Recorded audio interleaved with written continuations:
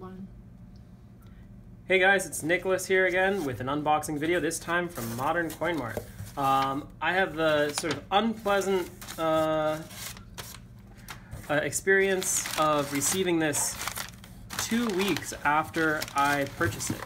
I ended up ordering this on January 13th, and it ended up arriving only yesterday. That's January 30th. So this is a big order, 10 ounces of gold. They're Perth mint bars, and I was hoping that they would arrive within a week, like some of the other videos that you might have seen me unbox. One of the important things is that when you buy precious metals, that they come within a reasonable amount of time, because the price of spot is always changing, and a company that isn't able to fulfill their orders within a few business days of it being ordered should not be selling that product. Unfortunately, I didn't really want to cancel my order, but because I did want these bars, and I just had to deal with them having arrived a little bit late. But I have had okay experiences with Modern Coin Mart before. It's just this one was really delayed. So here is the packaging. They had a box, as you had seen, within another box. This one seems like they had situated it with a nice amount of paper to protect it. And they taped up these bars in some bubble wrap. So pretty good. Sometimes I wonder whether this is quite excessive for bars which already come in assays that are quite protective, but you know, it's something that I think other customers might complain about. Since they are dealing with precious metals, they want to have an experience where their products are coming to them in a valuable looking object, and all I really care about is this, the gold. That's what I care about. So it looks like some of these might be kind of secondary market. Somebody has clearly taken this off and put it back on. I'm not very happy with that, but you know, it's all about the gold.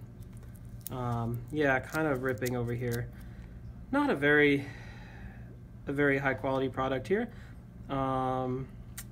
But the underlying gold, I think the bar in the assay is still quite high quality. I'm very happy with that. So let's stack these up. Let me close off this knife first. I don't think I'll need that anymore. So 1, 2.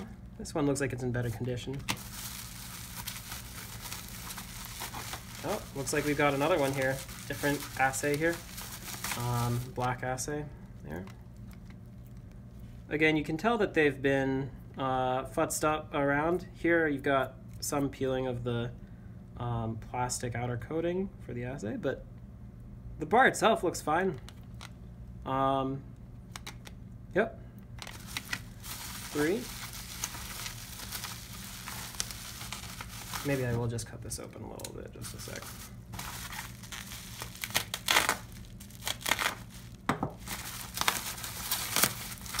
There we go. Again, a lot of protective packaging. Maybe overkill for, ooh, this is completely removed plastic on this one. So, looks like Modern Coin Mart may have had some trouble getting these in stock, and they had to send me some secondary ones. But you know, this is the market that we're in. So I got all of those out of the packaging. Yeah, I mean, this is the way they came. 2 without the film. Some of them may have been peeled off in the past, and then I think 2 of them seem to be in like pretty good condition. This one seems to have been taken off and put back on. But you know, that's what happens. People take them off and put them on. Sometimes it could be heat related. I'm not 100% sure, but again, it's all about the gold.